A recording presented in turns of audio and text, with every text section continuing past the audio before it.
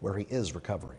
A tragic accident in the San Gabriel Valley. A man was hit and killed by an Azusa Police motorcycle officer last night. KCAL 9's Tina Ezedine has the latest on the investigation and what we know now about the victim.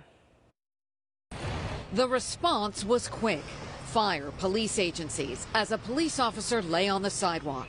Just a few moments before, the officer on his motorcycle hit a pedestrian, killing him. People do jaywalk because there is an apartment right there, but that's not a reason for somebody to get killed. 9 o'clock last night, the officer with Azusa Police Department heading home after working his shift.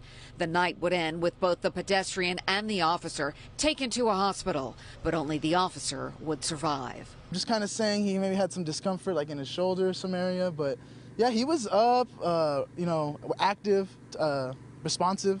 What we know so far is that the victim, only identified at this point as a 50-year-old Asian male, was crossing Cienega Avenue when he was hit by the police officer's motorcycle.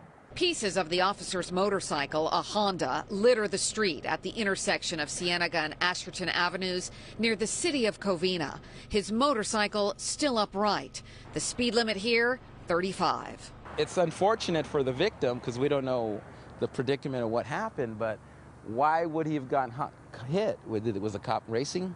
Was he going too fast? How did he not see him? The investigation so far determining no evidence of alcohol or drug use. So why did a man lose his life? Why, just 15 minutes into his ride home, couldn't the officer stop in time? Questions still linger. Near Covina, Tina Ezedine, KCAL 9 News. And now to this startling